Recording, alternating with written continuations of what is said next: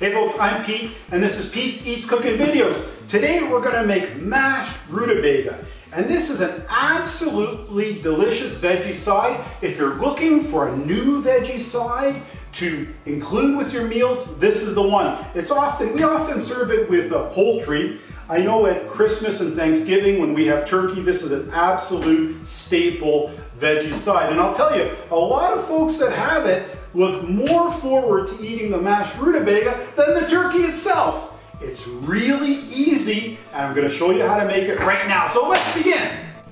So here's what you're going to need to make it. So simple. You need rutabaga, butter, and salt. That's it. We're going to cut it up into cubes and boil it, and I'll show you how to do that in a second. If you're following a recipe from Europe, particularly the United Kingdom, or you're in Europe, this is actually called Swede there, not rutabaga. And so let's begin. You're going to see how easy this is. So here's the rutabaga, and what we need to do is we need to peel it, and we don't use a peeler, we use a knife because it's got a fairly thick and hard outer skin. And also you'll notice, you see, the rutabagas are always waxed. There's wax on it, so we have to remove all of that. So I'm just going to cut it. You know, it does require a little bit of strength, and you can do this more slowly if need be. And then I'm just going to cut all the way around, rotating it all the way around. You want to get the green kind of layer off and skin. And then I'll just keep doing that until I have the whole rutabaga has been cleared of the waxy skin. The thing with rutabaga is that it is a bit of an acquired taste. So the first time you have it, you might like it.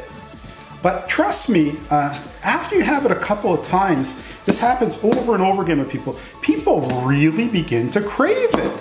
It's so, you know, give it a bit of a chance. If you're not crazy about it the first time, try again, because you'll see you will really develop a love for the taste of rutabaga. So I'm going to clean this up and I'll meet you on the other side of it.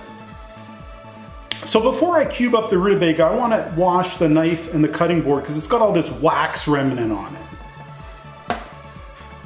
Okay, so I've peeled the rutabaga and I've checked it to take off any kind of dodgy spots. Sometimes there's some dark spots on it and whatever, and it's good. And now what I'm going to do is I'm going to cube it. So I'm going to cut it through the center, and this does require some force, so you have to be careful.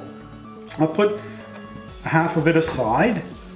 So the way I cube it is I cut it into sort of half moon slices.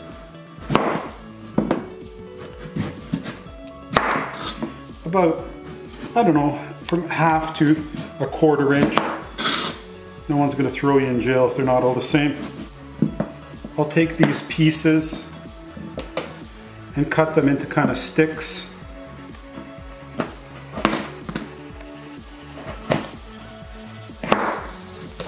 And I'll take those sticks and I'll dice them up into, I don't know, again, quarter to 1/2 inch cubes. If the bigger cubes will just take longer to soften up when you boil them.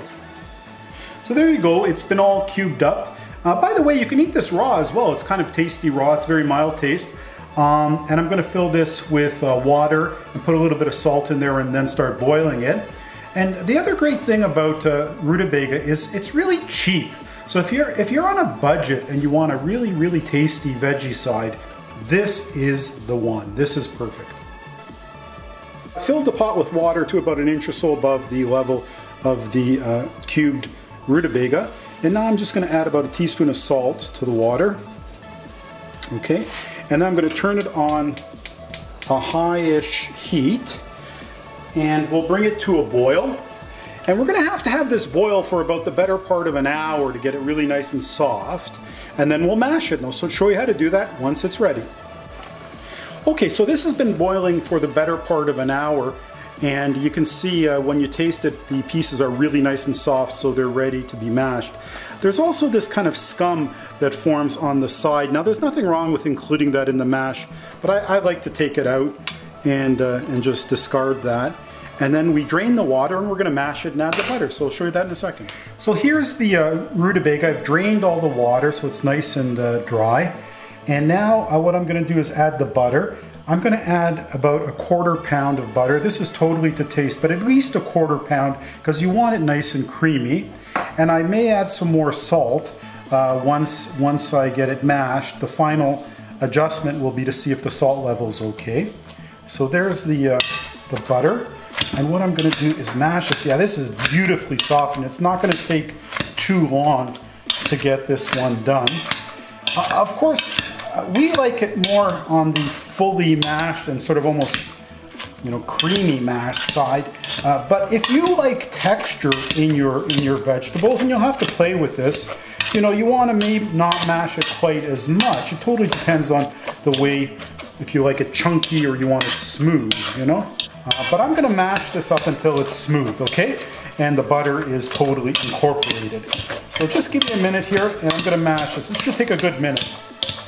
So final adjustment, it does need just a little bit of salt, just a touch. So I'm going to put a touch of salt and just a little bit more butter to make it a touch creamier. Never too much butter. Mashed rutabaga keeps really well on the stove. So traditionally I would make this a little bit earlier. I'd throw a wad of butter in there, cover it up, and just put it on a warm spot on the stove, or you could put it in a low heat oven just to keep while you make all the rest of the stuff. This could be made an hour or two before, no problem. So there you go, delicious veggie side, mashed rutabaga. It's tasty, it's easy, and it's cheap. Enjoy.